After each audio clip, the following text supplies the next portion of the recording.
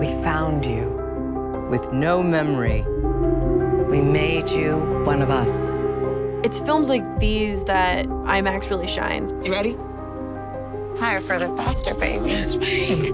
Captain Marvel is set before any of the events that have happened in the MCU. So you're a Kree, a race of noble warriors? Heroes.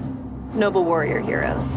We get to introduce Captain Marvel, who's one of the most powerful superheroes. She doesn't know her own past. Over the course of the movie, you get to uncover that with her, and then you get to see what her origin really is and how she became who she is. It's the combination of her humanity and strength that really drew me to it.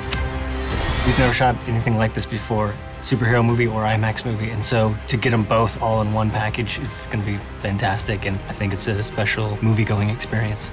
The technological advances that continue to happen, we're getting immersed in a real, like, honest and off-the-chain kind of way. You're gonna be like in space. You're seeing giant ships. There's more of the negative that you're not seeing in the regular movie theater. IMAX always give you this otherworldly type experience. You get to explore more of space with Captain Marvel, just to open up that screen and get the full scope of what's going on. Describe this film in IMAX in 3 words. Higher, further, faster. Power, resilience, truth. You just want to be fully immersed. A full-blown, multi-sensory experience. There's the movie, and then there's you actually feeling like you're in the movie. I think those are going to be really powerful images to see on a giant screen. Try to keep up. I need to see it in IMAX.